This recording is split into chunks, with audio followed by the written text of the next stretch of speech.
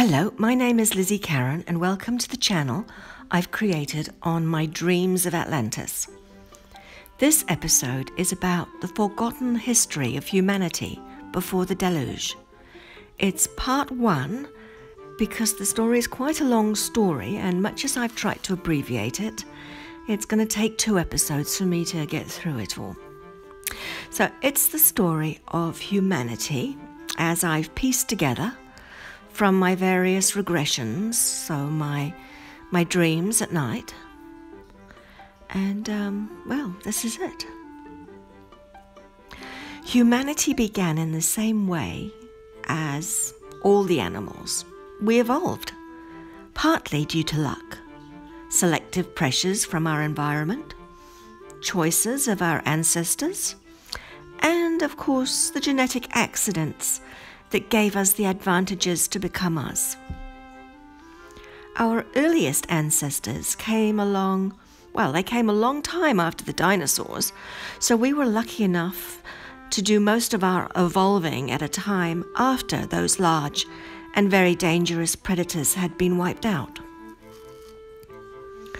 But there were lots of other hurdles for our ancestors to get over. Changes in our world caused changes in our environment. Our ancestors therefore went through environmental pressures that caused them to adapt, and they did that successfully. For example, when the water levels on the planet were higher, our ancestors spent a lot of time in the water, losing most of our body hair in the process. Our ape-like ancestors took about 6 million years before they started to resemble a fully formed human with opposable thumbs, big smart brains, and the ability to vocalize words, and eventually becoming humans. Mankind, or as scientists today say, Homo sapiens, eventually arrived fully formed about 300,000 years ago. We had evolved into who we are today. But as smart and hairlessly good-looking as humanity was, nothing much changed for hundreds of thousands of years, because the lifespan was only sufficient for reproduction and survival.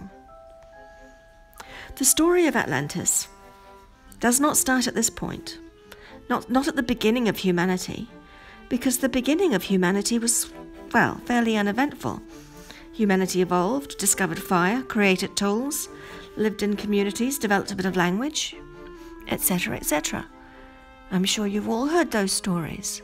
Now it gets exciting at a later point. Humanity started on a path to civilization many times, but our warring nature and our argumentativeness held us back, and we were spread thin around the world in small communities of what are described today as hunter-gatherers. Life was tough. Life was short. And life had very little meaning other than survival. No formal written language meant that our knowledge could only be transferred from one person to another by memory. Our ability to sing developed at this time, as it was the primary tool for remembering and passing information on to others. A person's life was very simple. You were born, you learned survival skills from your parents, chose a mate, had children, raised children, then died. And that was the lucky ones. There were so many dangers everywhere. Progress for humanity was very slow. Hunter-gatherers became farmers. Farmers started trading with each other, etc. But written language started to appear, and with it, knowledge could be more easily transferred from one generation to the next. Each generation was able to build on the knowledge of the previous generation, and then it would be gone in a flash, over and over. But progress was slow because lifespans were short. A person had just got to grips with what life was all about when suddenly it was all over, and it was the turn of the next generation to continue to try to do better. And so the natural disasters, or fighting between groups or within groups, would put humanity back to a previous level, or at least delay them. Superstition also played a part in holding people back, because anyone who came up with a really good idea was often not accepted, and that would be for superstitious or religious reasons. Oh, and don't get me started on religion. We'll just ignore that for now. Humanity ebbed and flowed for thousands of years, moving to different lands, experiencing different dangers, and somehow surviving. One group of humans became slightly more successful due to their unified culture. Everyone supported each other, and as the culture evolved, it became stronger. Dangers came and went, and the culture persisted. Without infighting, dogmas, or power scuffles, the culture was able to focus on language, knowledge, and learning. And it was into this unique environment of acceptance that Uran was born. Had he been born into one of the other cultures at around the same time, his genius would not have been tolerated. Most likely he would have either been killed or exiled. But it is at this point in time that the lost history of Atlantis really begins. So it was very fortunate that Uran was born into the culture that was to become the Tantals, or Atlantis as it is known today. The proto-Tantals already had a unique human environment before the arrival of Uran, as I mentioned, because infighting had been eliminated, and they were a very peaceful people whose success depended on the care they had for each other. There were no superstitions, no belief in super beings. The people of Tantal thought that other human groups were a little bit crazy to believe in invisible things. That caring, combined with the ability to stay out of the way of the other human groups, who were mainly nomadic and had a terrible tendency towards violence, plus their general acceptance of the benefits of change, put the proto-Tantals in the perfect position for what would happen to them next. Especially since they already had a written language and retained knowledge in books, so they were well ahead of the other human groups at the time. Then, as I said before, one day everything changed when an exceptionally intelligent child was born by the name of Uran. To him, the things the adults taught were self-explanatory, easy and obvious. It was not long before he had read every book and learned everything the adults knew, and was working out many things himself from scratch. He realized that the biggest problem he had to resolve was that all the people and animals had a built-in obsolescence, which he must resolve if humanity were to live long enough to progress. Before the age of 20, he had already invented many machines. He had even clumsily managed levitation or flight, and had resolved many health issues in the population. So he'd improved health and a person's lifespan, but this was no longer enough for Uran. He wanted everyone to be young. He hated to think of losing his parents and his last remaining grandparent. So his focus went on longevity. Only being able to extend life expectancy was just buying time, and his greater achievement was yet to come. He discovered a trigger in the genetic structure of all people and animals that caused aging and eventual death. Once he had the key, he knew what to look for to fix it. Anyway, there's a lot more of that on my other episodes, but he achieved his fountain of youth. Before the creation of the cure, which is how it was known, a person would get old enough to be good at something, then die, often without passing on the skill they had mastered. So living longer meant that not only did a person fully master their skills, they had time to become active in passing on that knowledge, sharing ideas, and developing fields of study and knowledge. People still died, after getting the cure, but they didn't die of old age. They had accidents or medical issues. Many of these things were reduced significantly as more knowledge grew. The Tantals were later to be known, in myth, as immortals, but this was not true. They could die, but they just didn't die of old age. Life became less stressful, more fulfilling, and change was constant.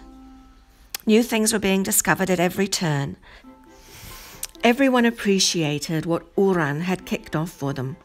There were no dissenters at this time. Everyone was on this roller coaster ride of discovery and development. The outside world still had the hunter-gatherer communities, but Uran's people had as little as possible to do with them. His next focus was as a result of the longer lives. People lived long enough to keep learning, so learning became his next focus. He created the Great Institute at the same time as he built the new city of Tantal, which became known as Atlantis. Our people moved to the new location once it was complete, and everyone loved it. Well, nearly everyone. Uran became the leader of his people because the previous leader just decided it was best for everyone that way. No disputes, no debate. It just happened. And upon becoming the leader, Uran gave his laws to the people. To find out more about that, you'd need to see the episode on the laws of Uran. So setting up the university, i.e. the Great Institute, was a great success. But it wasn't big enough, so his next step was to split the Great Institute into 12 fields of study and knowledge. He did this with the help of some of his students.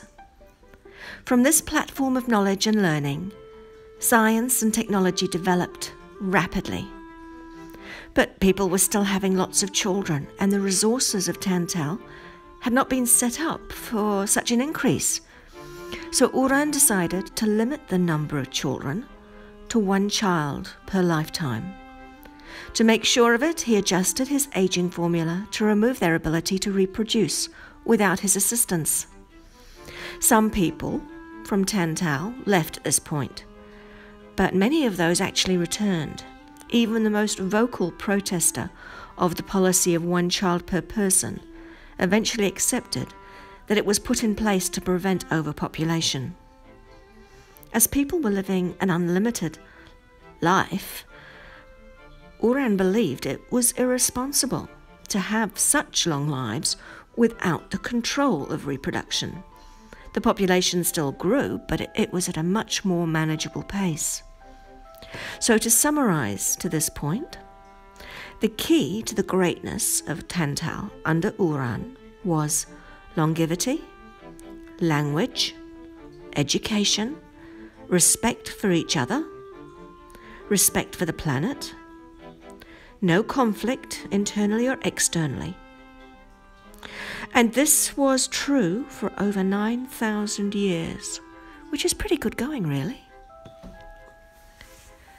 So Uran, well, he ruled for about 9,300 years, and it was only in the last few hundred years that people started to really grumble. But it was really minor grumbling compared with what the rest of humanity had to contend with at the time. But this was the grumbling that loosened Uran's hold of Tantal. Uran had kept control for such a long time because he was loved by the people and he had control of their longevity. So should anyone step out of line for any reason, they were not punished in the traditional sense. Instead, they would be transported to live in the wild land with the primitive hunters and farmers that lived there. They would then live a normal length of life. Many took wives from the primitives or husbands and had as many children as they wanted. Well, after all, they were just human, just like the primitives. Uran was a good leader who only wanted the best for his people, But he feared that the people were not good at determining what was good for them, even after being so well educated. But life was good. During the time of Uran, there was no personal wealth, no personal aggrandizement, except maybe Uran, but only a little, and no desire for unnecessary material items. If somebody wanted something, they simply got it. As long as they played their part in society, there was nothing they could not have. And yet the people asked for very little. They were very happy and fulfilled with what they did have. No person could do better than any other, because if one person received something, another could then just go and ask for it and would get it just the same. As technology progressed further, there were no menial jobs. Any jobs considered menial were done by machines, for example, the mining. All roles for people provided a good level of satisfaction and enjoyment. And if a person ceased to enjoy their role, they could just request a change and they would be reassigned to something else that they wanted to try. So not only was life simpler, it was also very satisfying. Uran did not want anyone else to take control and spoil this perfect world that he had so lovingly fashioned. So he kept a very tight rein on his most important inventions. So that was longevity and some of the more dangerous machines. Things became very stressful for Uran when the grumblings got stronger. It was so disturbing that Haya, his wife, wanted him to stand down and leave Tantal, just retire. But Uran would not. After many years of Haya begging him, he agreed that he would eventually retire, but not until he was sure that the people no longer wanted him, and once he had prepared a place for his next stage of life. But the years dragged on. Behind the scenes, Uran worked tirelessly on his secret location, but he kept all his secrets very close to his chest. Most of the complaints about Tantal centered around the laws. There were 3 or 4 major issues that the people had. The non-interference rule with the primitives, the rule of the one child, the control over travel, and the control over exchange of knowledge between universities. The Tantals thought that they should have more freedom than they currently had. Eventually, Bela of Kron, one of Uran's most trusted students, and in fact his own son from before the time of Tantal, made an agreement with his mother, Uran's wife, Haya, and they decided it was time for him to stand down as leader. And so they conspired to oust him. But they both believed it was in the best interests of Uran and of Tantal. Bela got a large number of people to go with him to the Great Institute, and when Uran came out, they were in the process of pulling down his obelisk with the laws of Uran carved into it. It was all over when the great obelisk fell. Uran cried when he saw Haya in the crowd as well. He walked back to his home, packed up his things, and left Tantal forever. Haya knew where he was going, and she gave him a few days while she sorted out a few things, and then she followed him. It's not clear how long it took for him to forgive her, but eventually he did. Uran's quiet disappearance was the only indication that he had stood down as leader. Many of the people were devastated, and many of those chose to leave Tantal. It was prophesied that Uran would only leave when the rather phallic representation of all that he had achieved, his great obelisk, was destroyed. Uran was clearly devastated. He later said that he felt like he'd been castrated. But the prophecy was fulfilled, even though it was essentially a self-fulfilling prophecy. And the people wouldn't have pulled the obelisk down had it not been for the prophecy. Anyway, retirement for Uran was pleasant enough. He still had much to do, so it was not as bad as he thought it might be. But that's going to be another story for another episode. Well, that is the end of part 1. And in part 2, I will tell you about the 2 leaders who came after Uran. We'll go over the Great Tantal Revolution and the war against Athens, and finally what happened in the Great Deluge. So subscribe to the channel and click the bell if you want to be notified of the arrival of a new episode like part 2. Thank you everyone, and see you next time. Bye.